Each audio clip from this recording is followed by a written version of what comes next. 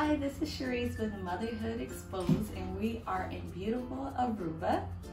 I actually took my husband out for his 30th birthday, so woohoo! It's so beautiful out here, guys. So being in Aruba,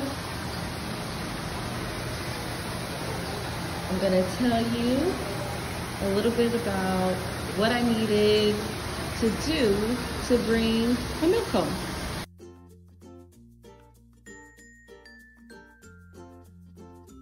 We celebrated, we were able to go away and have a good time. And I definitely did not want to waste all of my milk, so I Googled a few companies and I found this one company called Stork.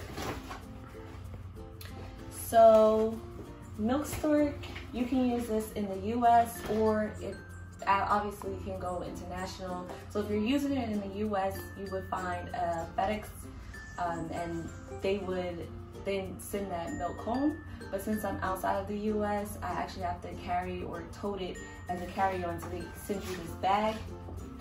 So let me tell you a little bit about how the process works. So basically, this is the box that they ship. So I ordered online. I told them which hotel I was going to be staying at. They shipped the box to the hotel, which had all of these continents in it. So you have your nano cooler. This is what the cooling pack looks like. So this will keep your milk cold. On the back, which I just punctured it not too long ago, this will give you 90 hours of cooling effect. So your milk stays cold. And I'll show you that as well. So I have all my milk in here. They gave me 25 bags. I used about 18 of the bags. So this was just some of the milk that I was able to get. Some of it I dumped, and I'm still probably gonna pump probably one more session, but I just wanted to show what this looks like. This is what the cooling unit looks like. It's called the nano cooler, and you would just put this in here, right? And the original box, the original box is this box is how it comes. Milk Stork. And then you have this bag, which is your carry-on bag. So you just carry this on to your flight, which is nice. And this is the actual cooling unit. So you press this and then it activates. It's about 90 hours, I believe that's what they said. It's 90 hours. So you press that and then it activates the cooling unit. And so for here, all you need to do, I'm gonna have to open each individual milk bag and just take the air out of it. Because essentially what you're gonna do is put it down in here and you're gonna fold it, right?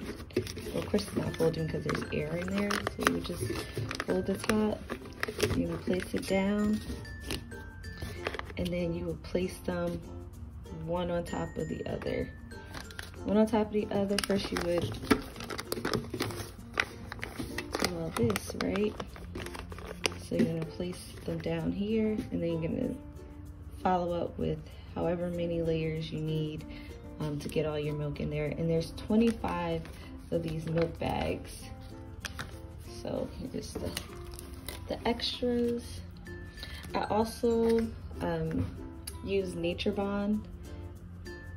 So this helped to catch my milk so I can optimize the amount of milk that I had. And I'm using the Spectra 2 pump, which I love. So yeah, I'll let you guys know how everything goes as far as TSA. I'll do a follow-up video about my whole experience, and I'm also flying United and how they treat mom, so I'll definitely be doing a follow-up video. So then you would just put this over, and then you would just close it.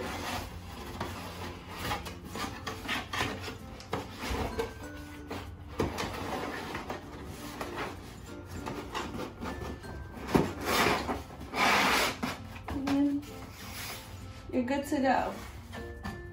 And you would just put it in your carry-on bag. And I also use my Spectra 2 to pump. And then I also found Nature Bond, so I would maximize the amount of milk that I was able to use. And whatever breast that I wasn't using, I just put it on. And then I was able to capture that milk as well. And these are the bags, empty. So you can put the time and the date, how much you pumped on there. And they said that it's supposed to be fairly easy for TSA. You don't have to send this box through X-ray. I would prefer not to do that. You would just let them know, hey, I have some breast milk here. TSA will pull you to the side, and then they will go through everything and check to make sure there wasn't anything harmful.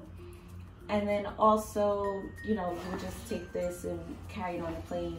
I'm actually flying United.